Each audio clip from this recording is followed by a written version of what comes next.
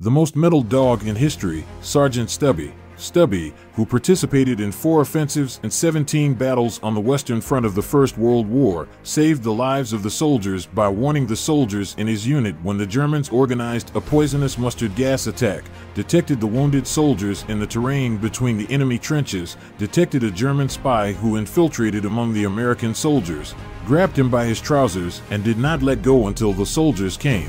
Stubby was actually given the rank of sergeant for this reason. Stubby, a stray dog, first befriended Private Robert Conroy while wandering among the soldiers of the 102nd Infantry Regiment in 1917. It is said that the company commander, who noticed him, was about to throw him out, but when he raised one paw in the air and gave a soldier's salute, the commander allowed him to stay.